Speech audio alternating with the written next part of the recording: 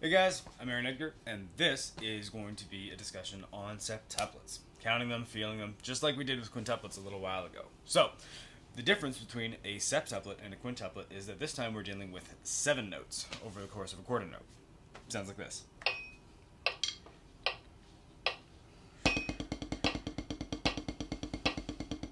Much like the quintuplets, there is a very specific way of counting these. Well, there's a number of ways of counting these, but the way that I count it is, again, an Indian counting rhythm.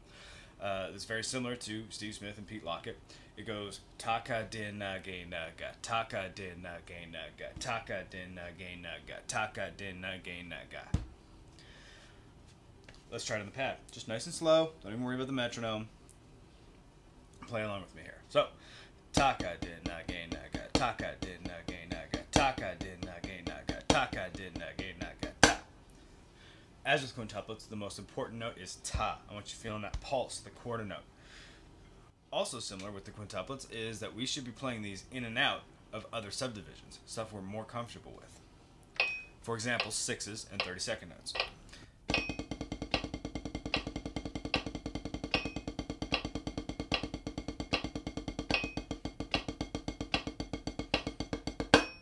So you should try and work on all of the examples regarding septuplets like that, in and out of one or more comfortable subdivisions. This way it'll give you a better perspective on what you're doing. If you just work on septuplets for about an hour, it's going to just seem like notes and it won't really help you in, real world situations. You won't be able to apply them within music. So again, like the quintuplets, let's take a look at all the individual note placement points we can accent within a septuplet.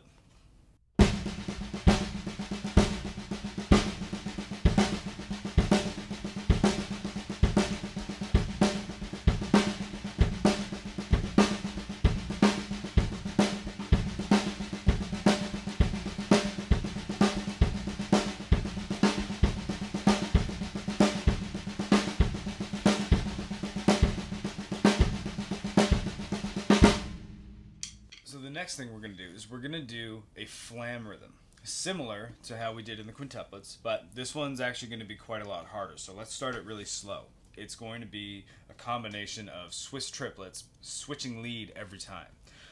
So there's also going to be alternating flams. We're going to have 2 left lead Swiss triplets, then a left flam, and then the exact thing reversed. So we got left flam, left, right, left flam, left, right, left flam, right, left, right flam, right, left, right flam, repeat.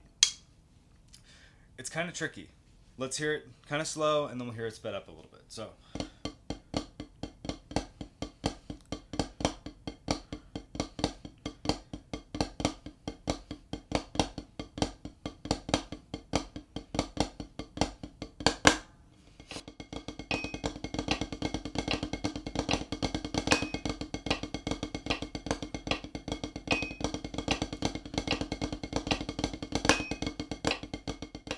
The next thing I'd like to do is let's make a groove out of it. Just like we did with the quintuplets, let's do a double bass thing. And again, when you're first starting this, hit really hard. It's going to help you feel it. It's going to really work in for your muscle memory and all that kind of stuff.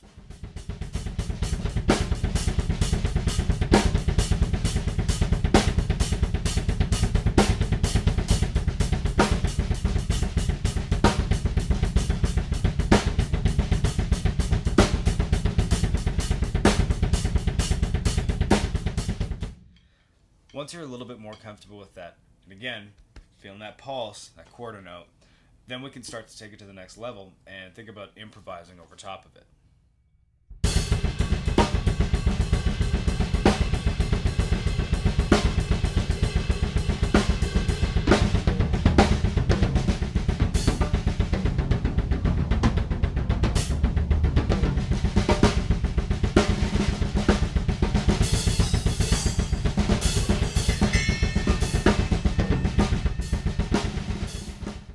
So I know these may have seemed a little out there, a little much for some people to want to even use or bother working on.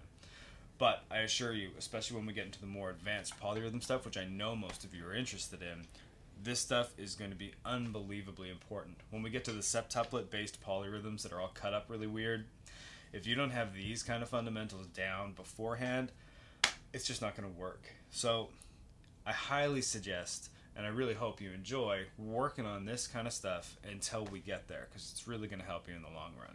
So, until next time, subscribe, and I'll see you guys later. Bye.